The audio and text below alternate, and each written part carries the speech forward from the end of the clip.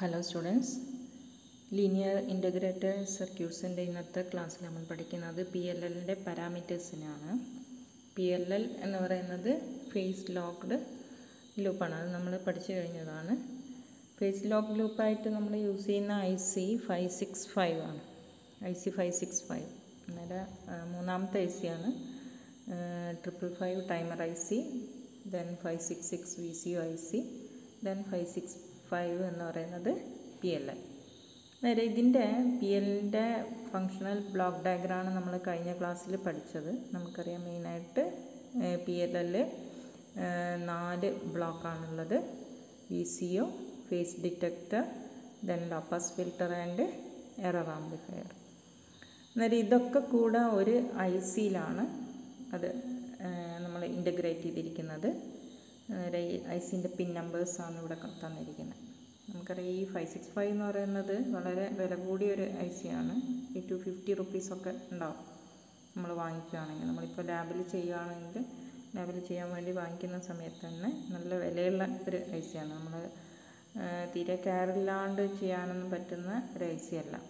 ഇപ്പോൾ 741 555 എന്നെല്ലാം പറയുന്നതിൽ നമുക്കൊരു 50 രൂപയിൽ കുറഞ്ഞ ഇതുകൊണ്ട് നമുക്ക് വാങ്ങിക്കാൻ പറ്റും. പക്ഷേ 565ൻ്റെ കേസിൽ അല്ലെങ്കിൽ 566 ആണെങ്കിലും നല്ല വില കൂടിയ ICകളാണ്. ഇതാണ് അതിൻ്റെ പിൻ ഡയഗ്രാം. ഫസ്റ്റ് വൺ എന്ന് പറയുന്നത് നോട്ട് ചെയ്യണം. ഇതിൽ 565ന് നമ്മൾ -VCCയും +VCCയും കൊടുക്കുന്നുണ്ട്. 741 പോലെ തന്നെ -VCCയും +VCCയും ഉണ്ട്. 2 ഇൻപുട്ട് പിന്നുകളുണ്ട്. ദെൻ VCOൻ്റെ ഔട്ട്പുട്ട് നമ്മൾ ഇപ്പോൾ ഓസിലേറ്ററിൻ്റെ ഔട്ട്പുട്ടാണ് നമുക്ക് ഏതെങ്കിലും ഇപ്പോൾ മൾട്ടിപ്ലയർ ആയിട്ടുള്ളതാണ് ആപ്ലിക്കേഷൻ എങ്കിൽ നമ്മൾ VCOൻ്റെ ഔട്ട്പുട്ടാണ് എടുക്കുക. അന്നേരം VCOൻ്റെ ഔട്ട്പുട്ട് എടുക്കാനുള്ള പിന്നാണ് 4ാമത്തെ പിന്ന്. ദെൻ ഫേസ് ഡിറ്റക്ടറിലേക്ക് VCOൻ്റെ ഇൻപുട്ട് കൊടുക്കുന്നതാണ് 5ാമത്തെ പിന്ന്. ദെൻ റെഫറൻസ് ഔട്ട്പുട്ടായിട്ട് നമുക്ക് 6ാമത്തെ പിന്നെന്ന് എടുക്കാൻ പറ്റും. റെഫറൻസ് ഔട്ട്പുട്ട് എന്ന് പറയുന്നത് എറർ ആംപ്ലിഫയറിൻ്റെ ഔട്ട്പുട്ടാണ് സാധാരണ റെഫറൻസ് ഔട്ട്പുട്ടായിട്ട് നമുക്ക് കിട്ടുക. അതൊരു സാധാരണ ഒരു ലോ ഫ്രീക്വൻസി സിഗ്നലായിരിക്കും എറർ ആംപ്ലിഫയറിന് നമുക്ക് കിട്ടുന്നുണ്ട്. ദെൻ ഡീമോഡുലേറ്റഡ് ഔട്ട്പുട്ട്, അതും ഇതേപോലെ തന്നെ എറർ ആംപ്ലിഫയറിൻ്റെ ഔട്ട്പുട്ടാണ് നമ്മൾ എടുക്കുന്നത്. റെഫറൻസ് സിഗ്നലും ദെൻ ഡീമോഡുലേറ്റഡ് ഔട്ട്പുട്ടും രണ്ടും ഇതാണ്. നേരെ 565 നമ്മൾ ഫ്രീക്വൻസി ഡീമോഡുലേറ്ററായിട്ട് യൂസ് ചെയ്യുകയാണെങ്കിൽ നമുക്ക് നേരിട്ട് 7ാമത്തെ പിന്നെന്ന് ഇപ്പോൾ ഫ്രീക്വൻസി മോഡുലേറ്റഡ് സിഗ്നൽ നമ്മൾ ഇൻപുട്ടിൽ കൊടുക്കുകയാണെങ്കിൽ ഡീമോഡുലേറ്റഡ് സിഗ്നൽ നമുക്ക് 7th പിന്നെന്ന് നേരിട്ട് കിട്ടും. അതാണ് ഡീമോഡുലേറ്റഡ് ഔട്ട്പുട്ട് എന്ന് പറയുന്നത്. ദെൻ നമുക്ക് ഈ 565ൻ്റെ ഫ്രീക്വൻസി കൺട്രോൾ ചെയ്യാൻ പറ്റുന്ന 2 കമ്പോണൻസായ കപ്പാസിറ്ററും റെസിസ്റ്ററും കണക്ട് ചെയ്യാൻ ഉള്ള പിന്നാണ് 8ഉം 9ഉം. ദെൻ 11, 12, 13, 14 പിന്നുകളൊന്നും നോ കണക്ഷനാണ്, നമ്മൾ യൂസ് ചെയ്യുന്നില്ല. 10ാമത്തെ പിന്നെ VCC ആണ്. ഇത്രയും കാര്യങ്ങളാണ് പിൻ നമ്പറിൻ്റെ കാര്യത്തിൽ പറയാനുള്ളത്. പിന്നെ എങ്ങനെയാണ് ഇതിൻ്റെ ഉള്ളിൽ നമ്മൾ പറഞ്ഞിരിക്കുന്ന ബ്ലോക്ക് ഡയഗ്രാം എങ്ങനെയാണ് അറേഞ്ച് ചെയ്തിരിക്കുന്നത് എന്നുള്ളതാണ് റൈറ്റ് സൈഡിൽ കൊടുത്തിരിക്കുന്നത്.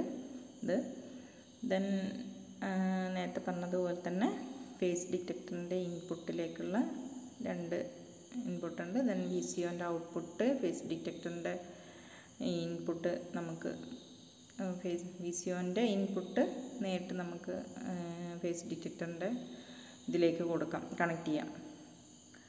ദെൻ റെഫറൻസ് ഔട്ട്പുട്ട് എന്ന് പറയുന്നത് ആംപ്ലിഫയറിനാണ് വരുന്നത്. VCOൻ്റെ കൺട്രോൾ വോൾട്ടേജും നമുക്ക് ആംപ്ലിഫയറിൻ്റെ ഔട്ട്പുട്ടിൽ നിന്ന് കിട്ടും. അത് നേരെ VCOൻ്റെ ഇൻപുട്ടിലേക്ക് കൊടുക്കാം. Okay. Then timing capacitor, timing resistors, ഇതൊക്കെയാണ് പിൻ ഡയഗ്രത്തിൽ വരുന്നത്. ഇനി നമുക്ക് പഠിക്കാനുള്ള ഇതിൻ്റെ പാരാമീറ്റേഴ്സിൽ വരുന്നത് ഇലക്ട്രിക്കൽ പാരാമീറ്റേഴ്സും പഠിക്കാനുണ്ട്. Main പാരാമീറ്റേഴ്സായ capture range, lock range and pulling time. ഈ 3 ഇമ്പോർട്ടൻ്റ് ആണ്. അത് ഷുവറായിട്ടും എക്സാമിന് 2 മാർക്കിനും 6 മാർക്കിനും ഒക്കെ ചോദിക്കാൻ പറ്റുന്ന ക്വസ്റ്റ്യനാണ്. നേരെ capture range, then lock range, then pulling time. എന്താണ് ക്യാപ്ചർ റേഞ്ച് എന്ന് പറയുന്നത്? ക്യാപ്ചർ റേഞ്ച് എന്ന് പറഞ്ഞാൽ നമുക്കറിയാം ഈ PLL അല്ലെങ്കിൽ ഫേസ് ലോക്ക് ലൂപ്പ് എന്ന് പറയുന്നത് ഇൻപുട്ട് ഫ്രീക്വൻസി ഏതാണോ കൊടുക്കുന്നത് അതേപോലെ തന്നെ ഫ്രീക്വൻസിയും ഫേസും ഉള്ളൊരു ഔട്ട്പുട്ട് സിഗ്നൽ പ്രൊഡ്യൂസ് ചെയ്യുകയാണ് അത് ചെയ്യുന്നത് VCO വഴി, വോൾട്ടേജ് കൺട്രോൾഡ് ഓസിലേറ്റർ വഴി ഒരു ഔട്ട്പുട്ട് സിഗ്നലാണ് ജനറേറ്റ് ചെയ്യുന്നത്. നേരം ഇൻപുട്ടിലുള്ള ഏത് ഫ്രീക്വൻസിനെയും കറസ്പോണ്ടിങ് ആയിട്ട് നമുക്ക് ഔട്ട്പുട്ട് കിട്ടില്ല. നേരം അതിന് ഒരു പർട്ടിക്കുലർ റേഞ്ച് ഓഫ് ഫ്രീക്വൻസിനെ മാത്രമേ അത് ഫോളോ ചെയ്യുള്ളൂ, ഔട്ട്പുട്ടിൽ ഉണ്ടാക്കുള്ളൂ. ഇപ്പോൾ 45 kHz മുതൽ 565 kHz വരെ മാത്രമുള്ള സിഗ്നൽ മാത്രമേ ഇൻപുട്ട് കൊടുത്താൽ ഔട്ട്പുട്ട് കിട്ടുള്ളെങ്കിൽ അതാണ് അതിൻ്റെ ക്യാപ്ചർ റേഞ്ച് എന്ന് പറയുന്നത്. ഇപ്പോൾ 45 kHz മുതൽ എന്ന് പറയുന്നത് നമ്മളിപ്പോൾ 20 kHz അല്ലെങ്കിൽ 10 kHz കൊടുത്താൽ അത് ഇൻപുട്ടിന് 10 kHz ഔട്ട്പുട്ടിൽ ഉണ്ടാക്കണം എന്നില്ല. മനസ്സിലായില്ലേ? അന്നേരം അങ്ങനെയുള്ളതിന് ആ ഒരു റേഞ്ച് ഓഫ് ഫ്രീക്വൻസിനെയാണ് നമ്മൾ എന്ത് പറയുന്നത്, ക്യാപ്ചർ റേഞ്ച് എന്ന് പറയുന്നത്. നേരം വിത്തിൻ ഇതിൻ്റെ ലിമിറ്റിനുള്ളിൽ വരുവാണെങ്കിൽ മാത്രമേ നമുക്ക് ഔട്ട്പുട്ടിൽ സെയിം ഫ്രീക്വൻസി വരുള്ളൂ. അതുകൊണ്ട് ഇൻപുട്ട് ഫ്രീക്വൻസിനെ ലോക്ക് ചെയ്യുന്നതെന്ന് പറയാം നമുക്ക്. ഏത് ടൈം ലോക്കിംഗ് എന്ന് പറഞ്ഞാൽ ഔട്ട്പുട്ട് സെയിം ഔട്ട്പുട്ട് നമുക്ക് കിട്ടുന്നത്, സെയിം ഫ്രീക്വൻസി സെയിം ഫേസിൽ നമുക്ക് കിട്ടുന്നതിനാണ് ലോക്ക് ചെയ്യുക എന്ന് പറയുന്നത്, VCO ലോക്ക് ചെയ്യുന്നത്. നേരം ഓസിലേറ്റർ ഇൻപുട്ട് സിഗ്നലിനെ പോലെ തന്നെ ഔട്ട്പുട്ട് സിഗ്നലിൽ ഏതൊക്കെ റേഞ്ച് ഓഫ് ഫ്രീക്വൻസി ആണോ ജനറേറ്റ് ചെയ്യുന്നത് അതിനെയാണ് നമ്മൾ എന്ത് പറയുന്നത്, ക്യാപ്ചർ റേഞ്ച് എന്ന് പറയുന്നത്. നേരം അപ്പോൾ PLL is in lock condition ആയിരിക്കും. അല്ലാത്ത ഫ്രീക്വൻസിയിൽ അൺലോക്കിംഗ് കണ്ടീഷനിലായിരിക്കും PLL ഉണ്ടാവുക. നേരെ സാധാരണ ഈ ക്യാപ്ചർ റേഞ്ച് അല്ലെങ്കിൽ ലോക്ക് റേഞ്ച് നമ്മൾ റെപ്രസെൻ്റ് ചെയ്യുന്ന പെർസെൻറ്റേജ് ഓഫ് ഔട്ട്പുട്ട് ഫ്രീക്വൻസി. നമ്മളിപ്പോൾ ഇൻപുട്ടിൽ ഒരു സിഗ്നലും കൊടുക്കുന്നില്ല എന്നിരിക്കാം, 565ൻ്റെ ഇൻപുട്ടിൽ ഒരു സിഗ്നലും കൊടുക്കുന്നില്ല. അന്നേരം VCO എന്ന് പറയുന്നത് വോൾട്ടേജ് കൺട്രോൾഡ് ഓസിലേറ്ററാണ്. നമ്മൾ സിഗ്നൽ കൊടുത്ത് ഇപ്പം +VCC ആൻഡ് -VCC നമ്മൾ കൊടുത്തു കഴിഞ്ഞാൽ ഉടനെ തന്നെ ഇൻപുട്ടിൽ നമ്മൾ സിഗ്നലൊന്നും കൊടുക്കുന്നില്ലെങ്കിലും അതിൻ്റെ ഓസിലേറ്റർ വർക്ക് ചെയ്തിട്ട് ഔട്ട്പുട്ടിലൊരു സിഗ്നൽ നമുക്ക് കിട്ടും. ആ സിഗ്നലിൻ്റെ ഫ്രീക്വൻസിനെ നമ്മൾ ഫ്രീ റണ്ണിങ് ഫ്രീക്വൻസി എന്നാണ് പറയുക, F0, ഫ്രീ റണ്ണിങ് ഫ്രീക്വൻസി. അന്നേരം ആ ഫ്രീ റണ്ണിങ് ഫ്രീക്വൻസീൻ്റെ കൂടുകയും കുറയുകയാണ് ചെയ്യുക. നമ്മളിപ്പോൾ ഇൻപുട്ട് സിഗ്നലിന് നമ്മൾ കൊടുക്കുന്ന സമയത്ത് ആ free running frequency central frequency ആയിട്ട് അതിൻ്റെ അകത്തുനിന്ന് കൂടുകയും കുറയുകയാണ് ചെയ്യുക. മനസ്സിലായില്ലേ? അന്നേരം ആ ഫ്രീ റണ്ണിങ് ഫ്രീക്വൻസിയിൽ നിന്ന് എത്രത്തോളം കുറയുന്ന ഫ്രീക്വൻസി വരെ ഇൻപുട്ട് ഫ്രീക്വൻസി ആയാൽ അതിൻ്റെ സെയിം ഫ്രീക്വൻസി ഔട്ട്പുട്ടിൽ കിട്ടും എന്നതും, അതുപോലെ തന്നെ ആ ഫ്രീക്വൻസിയിൽ നിന്ന് നമ്മൾ ഇൻക്രീസ് ചെയ്തിട്ട് ഒരു പർട്ടിക്കുലർ ഫ്രീക്വൻസി ആകുന്നത് വരെ എന്ത് ചെയ്യും, ഔട്ട്പുട്ട് ഫോളോസ് ദി ഇൻപുട്ട്. അതിലും കൂടുതലായി കഴിഞ്ഞാൽ ചിലപ്പോൾ ഔട്ട്പുട്ട് ഇൻപുട്ടിനനുസരിച്ച് നമുക്ക് കിട്ടില്ല. നേരെ സെൻട്രൽ ഫ്രീക്വൻസിക്ക് അറൗണ്ട് ആയിട്ടായിരിക്കും എപ്പോഴും ക്യാപ്ചർ റേഞ്ച് ഉണ്ടാവും. So it is represented as the percentage of output ഫ്രീക്വൻസിൻ്റെ ഒരു പെർസെൻറ്റേജ് ആയിട്ടാണ് ക്യാപ്ചർ റേഞ്ച് കാണിക്കുന്നത്. ആക്ച്വലി നമുക്ക് ഒരു സിമ്പിൾ വേർഡായിട്ട് പറയുകയാണെങ്കിൽ the range of input frequencies around the VCO centre frequency on to which the loop can lock when starting from the unlocked condition.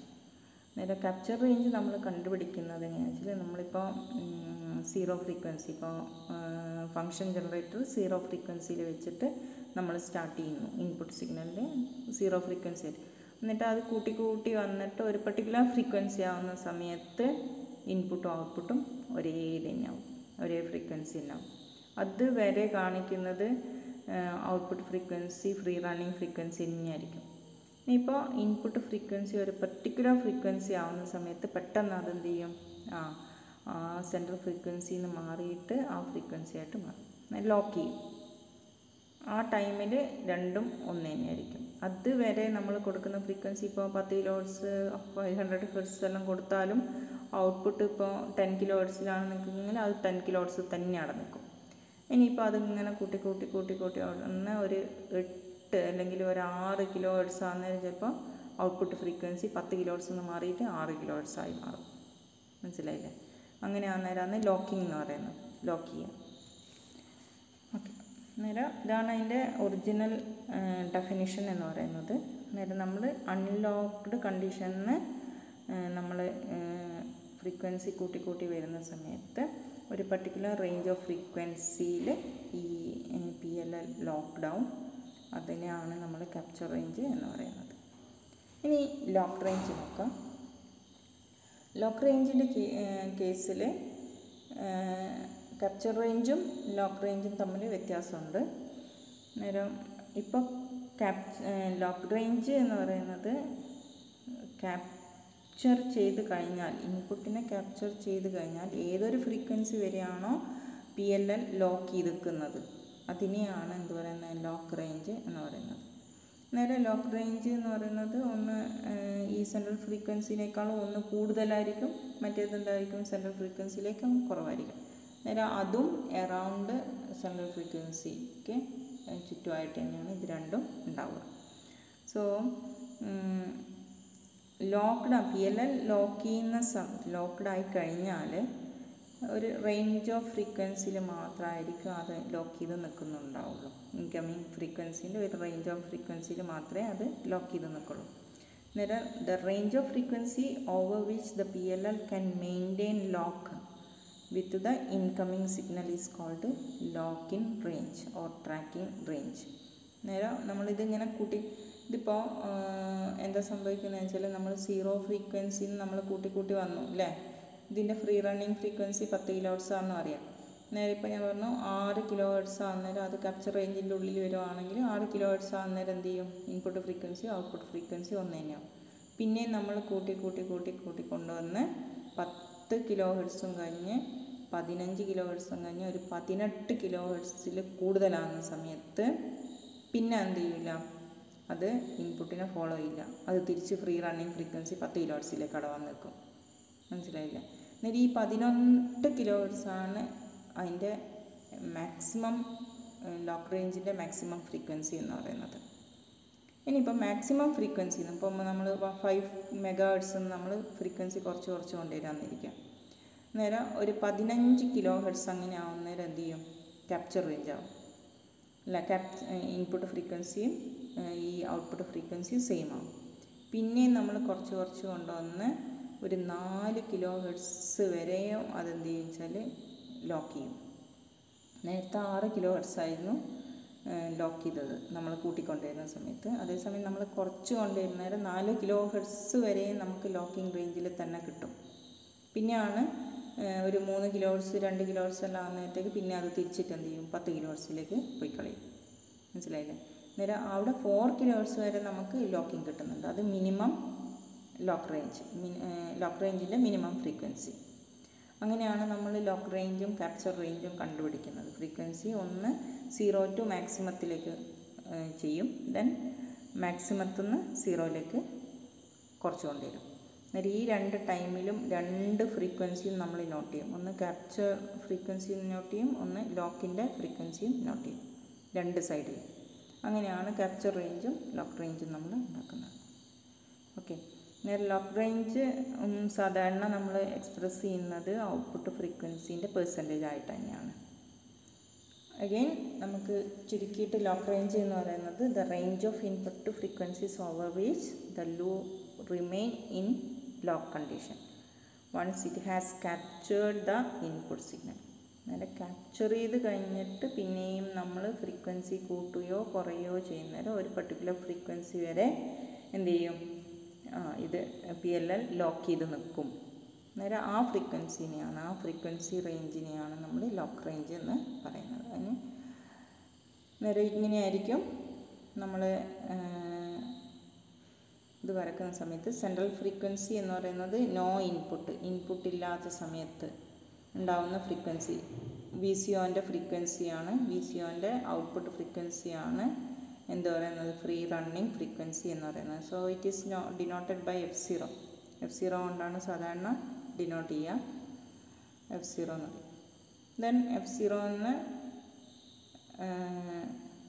കുറഞ്ഞ value capture റേഞ്ചിലുണ്ടാവും, കൂടുതൽ value എന്ന് പറഞ്ഞാൽ F0ന് ചുറ്റിയിട്ട് കൂടിയും കുറഞ്ഞിട്ടായിരിക്കും നമ്മൾ ക്യാപ്ചർ ചെയ്യുന്ന ഇൻപുട്ട് സിഗ്നലിൻ്റെ വാല്യൂ ഉണ്ടാവും.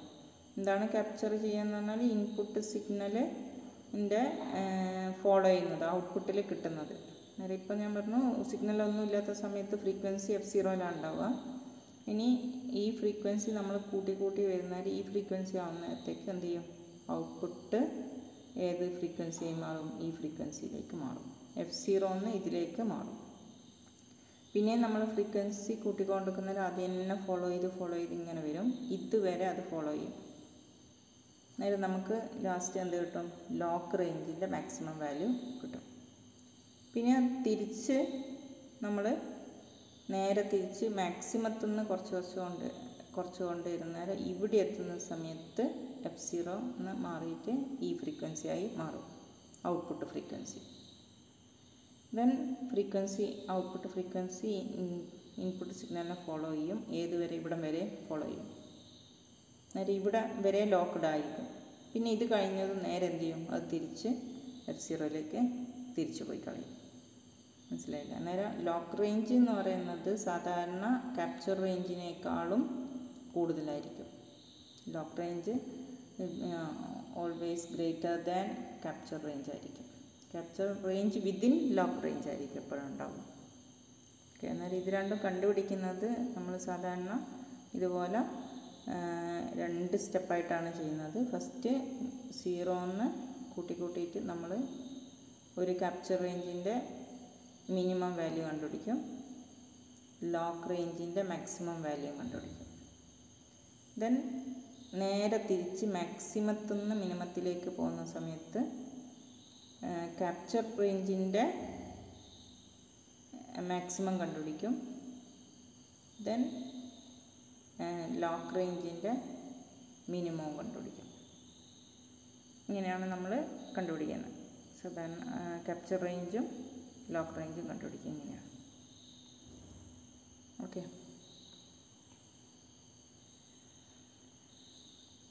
അത് തന്നെ വേറൊരു ഫിഗറാണ്, സെയിം ഇത് തന്നെ എക്സ്പ്ലെയിൻ ചെയ്യുന്നതാണ്. ഒരൊറ്റ ഫിഗറിൽ വെച്ചിട്ട് നമുക്ക് എക്സ്പ്ലെയിൻ ചെയ്യാൻ പറ്റും. ഫസ്റ്റ് നമ്മൾ ഇത് ചെയ്യുന്നു, ആദ്യം ഫസ്റ്റ് ക്യാപ്ചർ റേഞ്ചിൻ്റെ മിനിമം കണ്ടുപിടിക്കുന്നു, ലോക്ക് റേഞ്ചിൻ്റെ മാക്സിമം കണ്ടുപിടിക്കുന്നു. ദെൻ അഗെയിൻ മാക്സിമത്തിൽ നിന്ന് മിനിമത്തിലേക്ക് വരുന്നേരം ക്യാപ്ചർ റേഞ്ചിൻ്റെ മാക്സിമം കണ്ടുപിടിക്കുന്നു, ലോക്ക് റേഞ്ചിൻ്റെ മിനിമം കണ്ടുപിടിക്കുന്നു. തിരിച്ച് ഇതിലേക്ക് പോകുന്നു. ഇതാണ് നമ്മൾ ലോക്ക് റേഞ്ചും ക്യാപ്ചർ റേഞ്ചും കണ്ടുപിടിക്കാനുള്ള പ്രാക്ടിക്കൽ എക്സ്പെരിമെൻ്റ് ഇങ്ങനെയാണ് നമ്മൾ ചെയ്യുന്നത്.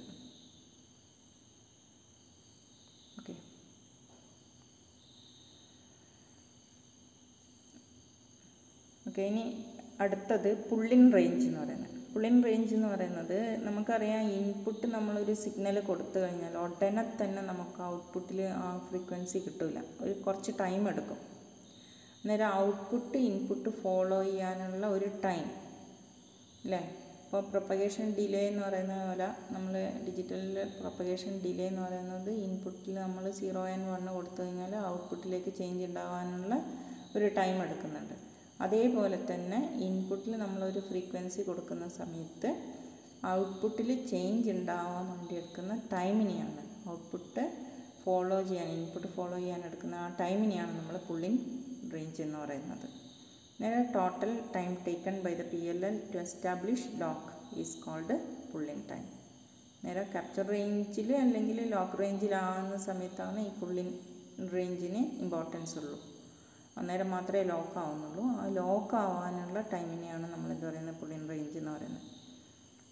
Usually it depends on the initial face, frequency, difference between 2 signals, overall loop gain, loop filter, characteristics. ഇത്രയും കാര്യങ്ങളെ പുള്ളിൻ റേഞ്ച് ഡിപ്പെൻഡ് ചെയ്യും. രണ്ടും തമ്മിലുള്ള frequency, then frequency differences, overall loop gain, loop ഫിൽറ്ററിൻ്റെ characteristics, face, ഇതൊക്കെ ഈ ടൈമിന്, ഔട്ട്പുട്ട് ഇൻപുട്ട് ഫോളോ ചെയ്യാനുള്ള എടുക്കുന്ന ടൈമിന് ഡിപ്പെൻഡ് ചെയ്യും. ദെൻ നമുക്ക് പിന്നെ പഠിക്കാനുള്ളത് ഇലക്ട്രിക്കൽ പാരാമീറ്റേഴ്സ് ഓഫ് 565 ആണ്. 565 ഇലക്ട്രിക്കൽ പാരാമീറ്റേഴ്സിൽ ഫസ്റ്റ് വരുന്നത് ഓപ്പറേറ്റിംഗ് ഫ്രീക്വൻസി റേഞ്ചാണ്. സാധാരണ നമുക്ക് ഈ 565 യൂസ് ചെയ്യാൻ പറ്റുന്നത് 0.001 ഹെർട്സ് ടു 500 കിലോ ഹെർട്സ് വരെയുള്ള ഇൻപുട്ട് സിഗ്നലിന് വേണ്ടിയിട്ട് നമുക്ക് ഇത് യൂസ് ചെയ്യാൻ പറ്റും. ഓപ്പറേറ്റിംഗ് വോൾട്ടേജ് എന്ന് പറയുന്നത് VCC -6 മുതൽ +-12 വരെ, 6 വോൾട്ട് മുതൽ 12 വോൾട്ട് വരെ വരെയുള്ള സിഗ്നൽ നമുക്ക് VCC ആയിട്ട് കൊടുക്കാൻ പറ്റും. ദെൻ ട്രാക്ക് ചെയ്യാൻ പറ്റുന്ന ഇൻപുട്ട് സിഗ്നൽ 10 മില്ലി വോൾട്ട് മുതൽ 3 വോൾട്ട് വരെ നമുക്ക് ഇൻപുട്ട് സിഗ്നലായിട്ട് കൊടുക്കാൻ പറ്റും. ദെൻ നെക്സ്റ്റ് ഇൻപുട്ട് ഇമ്പിഡൻസ് എന്ന് പറയുന്നത് PLLൻ്റെ ഇൻപുട്ട് ഇമ്പിഡൻസ് 10 കിലോ ആണ്. നമ്മൾ ഇമ്പിഡൻസ് മാച്ചിങ് എല്ലാം വരുന്ന സമയത്താണ് നമുക്ക് ഇൻപുട്ട് ഇമ്പിഡൻസിന് അത്രയും ഇമ്പോർട്ടൻ്റ് ഉള്ളത്. Then zinc current, output zinc current എന്നാണ് 1 milli ampere. Output source current എന്ന് പറയുന്നത് 10 മില്ലി ആംപിയർ ആണ്. സിങ്ക് കറൻറ്റ് എന്ന് നമ്മളിപ്പോൾ വേറെ ഒരു ഡിവൈസുമായിട്ട് കണക്ട് ചെയ്യുന്ന സമയത്താണ് സിങ്ക് ആൻഡ് സോഴ്സ് കറൻറ്റിന് ഇമ്പോർട്ടൻ്റ് ആയിട്ട് വരുന്നത്. എത്ര കറൻറ്റ് അത് ഇപ്പോൾ ഒരു സോഴ്സ് അല്ലെങ്കിൽ ഒരു ഇൻപുട്ട് ഇത് വേറെ ഒരു ഇതുമായിട്ട് കണക്ട് ചെയ്യുന്ന സമയത്ത് എത്ര കറൻറ്റ് അതിലേക്ക് ഫ്ലോ ചെയ്യും എന്നുള്ളതിനെയാണ് സിങ്ക് ആൻഡ് സോഴ്സ് കറൻറ്റ് കാണിക്കുന്നത്. അന്നേരം ഇത്രയും ഇലക്ട്രിക്കൽ പാരാമീറ്റേഴ്സാണ് 565-ന് ഇമ്പോർട്ടൻ്റ് ആയിട്ടുള്ളത്. ഇത് മൂന്നും pull in range, lock range, then capture range, ഇതെല്ലാം ഷുവറായിട്ടും ക്വസ്റ്റ്യൻ ഉണ്ടാവും. അതേപോലെ തന്നെ ഇലക്ട്രിക്കൽ പാരാമീറ്റേഴ്സ് തന്നെ ഒരു 6 മാർക്കിന് ചോദിക്കാറുണ്ട്. അന്നേരം അതെല്ലാം നീറ്റായിട്ട് പഠിക്കുക, നോട്ട്സ് എഴുതിയെടുക്കുക. Okay, thank you.